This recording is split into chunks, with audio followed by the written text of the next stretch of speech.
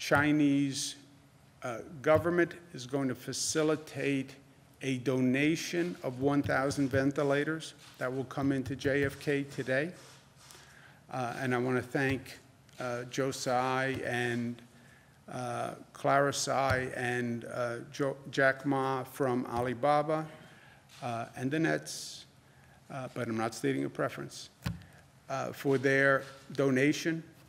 That's going to be very helpful, and I want to thank Ambassador Wang very much for his help in making all of this happen, because this is a big deal, and it's going to make a significant difference for us. I love that expression. You go to war with what you have, not what you need, right? We're not at the apex, so we're still in the stage where we have the luxury, if you will, of gathering as much as we can. So the 1,000 ventilators, and we're from China, and the 140 from Oregon, and we're still shopping. So we're not yet at the apex. Part of me would like to be at the apex and just let's do it. But there's part of me that says it's good that we're not at the apex, because we're not yet ready for the apex either.